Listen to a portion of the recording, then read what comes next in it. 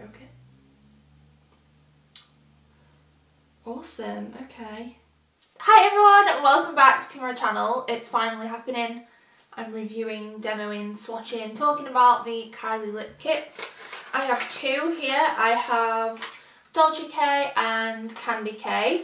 So first I'm going to talk about them a little bit, the price, buying in the UK, then I'm going to swatch them both, then I'm going to see how long they last for, then I'm going to kind of do final thoughts. And then also at the end I'm going to do a giveaway, so make sure you watch to the end for that. So the first thing that I want to do is kind of generally talk about these. I actually do like the boxes that they come in. I think that they're really nice. I like that they come in a separate box.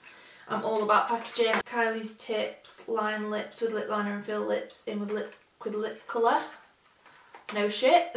Yeah, ingredients all look pretty normal, made in the US. Looking at the outer packaging, I think that that's really cute. I like the kind of matte effect on the lip liner, and I do like the paint lip stick drips. So let's talk a little bit about price. Let me get my iPad out for this. So basically I live in the UK, which I'm sure most of you can tell by my accent, and therefore buying these is a little bit of a pain in the arse. These are $29 for the lip kits, and then it's $15 for shipping, and that makes $44. Yeah, $44. So $44 in pounds is £32.84.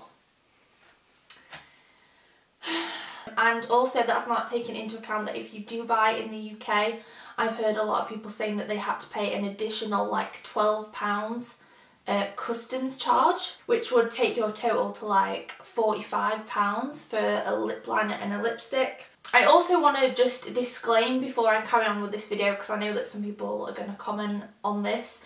I do have my own liquid lipstick range. That's hnhuk.com.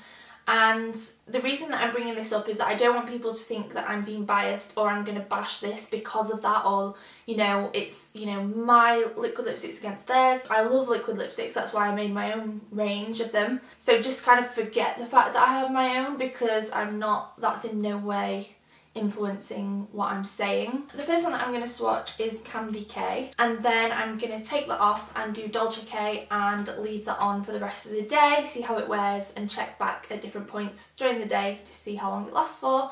So all I've done for my lips, and this is like the thing that I would recommend you all do if you're going to wear liquid lipstick, is to exfoliate your lips either the night before or before, and then put on a lip balm, and then before you put the product on, wipe off the lip balm, because lip balm can interfere with the formula.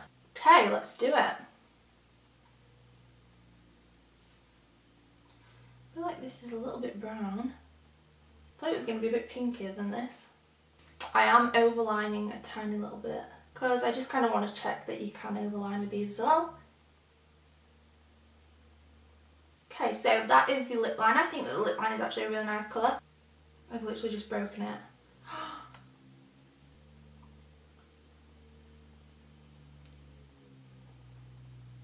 Broke it. Awesome, okay. Yeah, so basically I put the cap on the bottom while I did the lip liner, and it pulled off the end, and now the product is exposed. Okay, not happy about that. I feel like for £32 your lip liner should probably be a little bit more sturdy, but that's just me. Yeah, as I was saying, I actually really love this lip colour. I would wear this on its own. I think it's stunning. It goes on really creamy. Doesn't taste like anything. The formula goes on really nice. There is also a clear stopper on the inside, which means that you don't get tons of product on the brush, which I really like.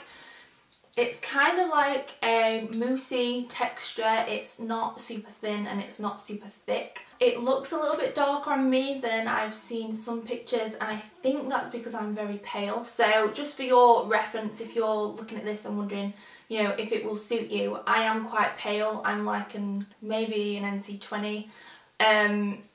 So bear that in mind. So it maybe looks a bit darker on me than it will on you. It smells like vanilla, which I've heard a lot. I heard that it's supposed to smell like cupcakes. To me it just smells like vanilla, really nice. And it doesn't feel super dry on the lips. It doesn't really feel like I have much on my lips, just like a regular lipstick. Move on to Dolce now.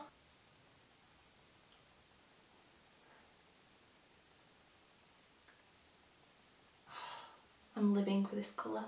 And I'm sorry for horrendously overlining my bottom lip there. It was an accident, and then I got past the point of no return and we're stuck with it like that now. Again, I do feel like this looks darker on me. So far, so good. I'm going to leave it on now and come back in a few hours. Let's have a time check. It is currently 1:10, so I will come back in a few hours and update you.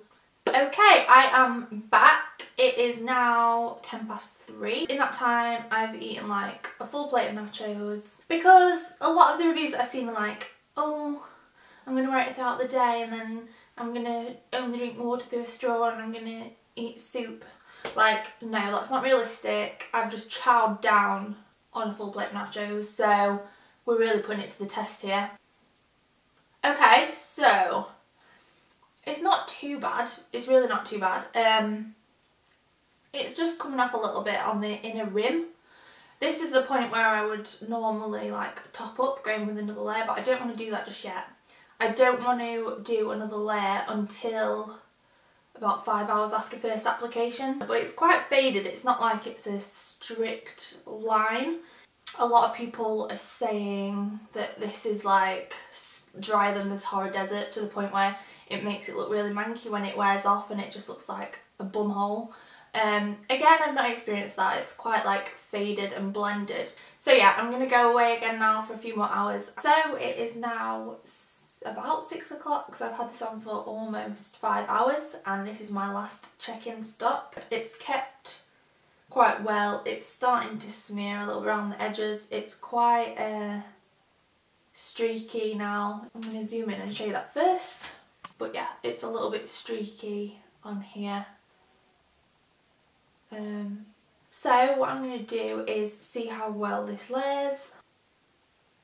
It looks pretty much good as new. It looks a bit thicker and a bit drier and a bit heavier, but not too much. The colours I like. I also like the colour selection. I feel like she's building up a really nice selection of colours. I do want to try more. So for the giveaway, I'm going to give away a Kylie Lip Kit. This lip kit can be any colour that you want on the website that's available on the day that I email you to choose it. All you have to do to enter that giveaway is to click on the Rafflecopter link in the description. That's how I do all my giveaways. It's just like the best, safest way to do it. So if you click on that link, it will tell you the ways that you can earn entries. The more things you do to earn entries, obviously the more entries you have, the more chance you have of winning, but you don't have to do all of them. The only thing you have to do to enter this giveaway is be subscribed to my channel, obviously, because this is a giveaway for my subscribers. So make sure you subscribe to my channel. Leave me a comment down below saying which colour you would want to try if you won, and also what colour you would like me to review next. And I will see you next time.